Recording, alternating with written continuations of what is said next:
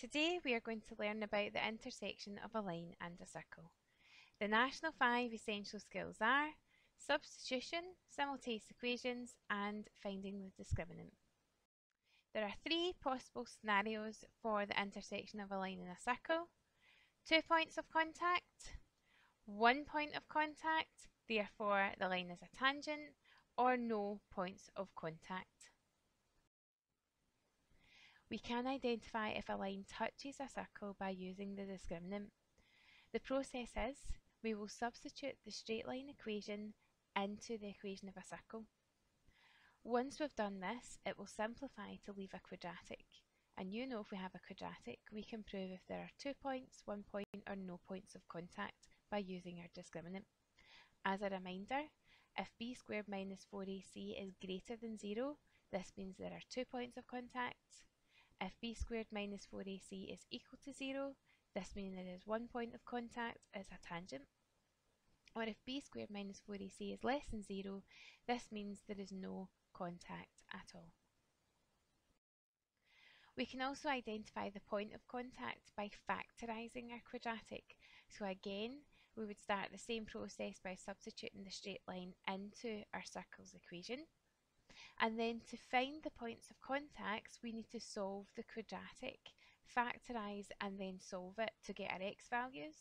And once we've got our x values, we can sub these into our straight line in order to obtain the y values of contact. This will become much clearer when we go through two examples. Example 1. Show where the line y minus 2x equals 6 meets the circle x squared plus y squared plus 10x minus 2y plus 1 equals 0. So to find the point of intersection, the first thing we need to do is make sure that our straight line is in the form y equals or x equals. This is because we're going to substitute x or y in our circle equation for our straight line. So we do need to rearrange, and we will rearrange to get y equals 2x plus 6 for our straight line. From there, we're going to substitute into our circle. So wherever we see a y, which is underlined, we will then replace it with 2x plus 6.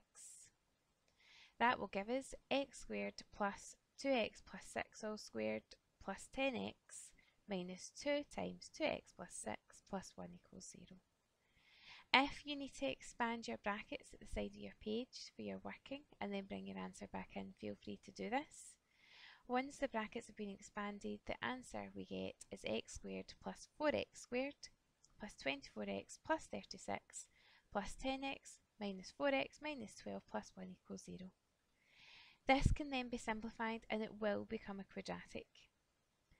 This will simplify to give 5x squared plus 30x plus 25 equals 0. From here, we can divide everything by 5, essentially taking out a common factor of 5, to get a quadratic that is x squared plus 6x plus 5 equal to 0. This will then become easier to factorise because that's our next step to find our x coordinate of the points of contact. So factorising will give x plus 5x plus 1 equal to 0. Splitting that up, if x plus 5 equals 0, x must be minus 5 as a point of contact, and if x plus 1 equals 0, x equal to negative 1 as a point of contact.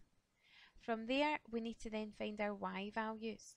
Now you can sub the x coordinates into the circle equations if you wish, but I would suggest you use the straight lines, it would be far easier. So when x is minus 5, y equals negative 4. So we plug our minus 5 into our straight line equation, y minus 2 times minus 5 equals 6.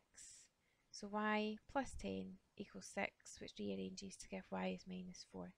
So our first point of contact is negative 5, negative 4.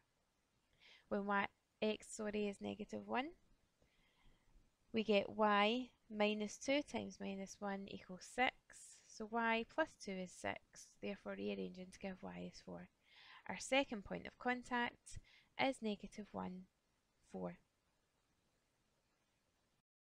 Example 2. Show that the line 3x plus y equals minus 10 is a tangent to the circle x squared plus y squared minus 8x plus 4y minus 20 equals 0. So again, the first thing we need to do is ensure our straight line is in the form 1y equals or 1x equals. So we're going to rearrange 3x plus y equals minus 10 to give y equals negative 3x plus minus 10. We will then substitute the straight line equation into the equation of the circle.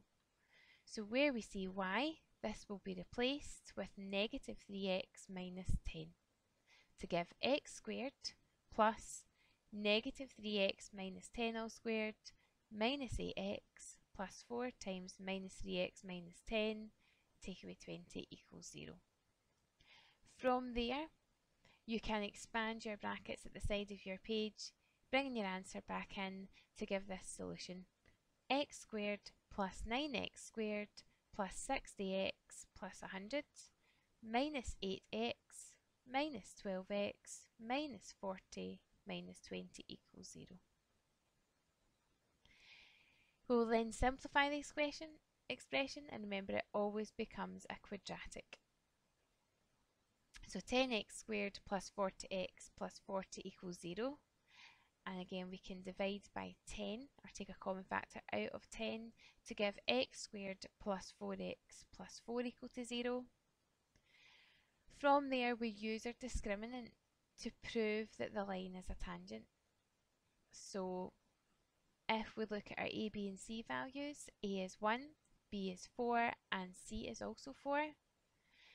Writing out our discriminant, b squared minus 4ac, and then plugging in our values, we get 4 squared minus 4 times 1 times 4, 16 minus 16, which gives an answer of 0.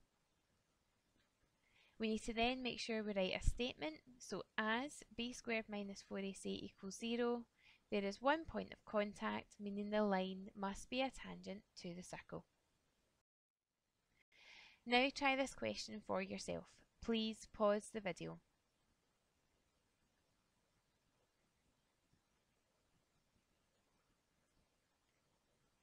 And the answer, the line and the circle meet at negative 2, 2 and negative 4, negative 2.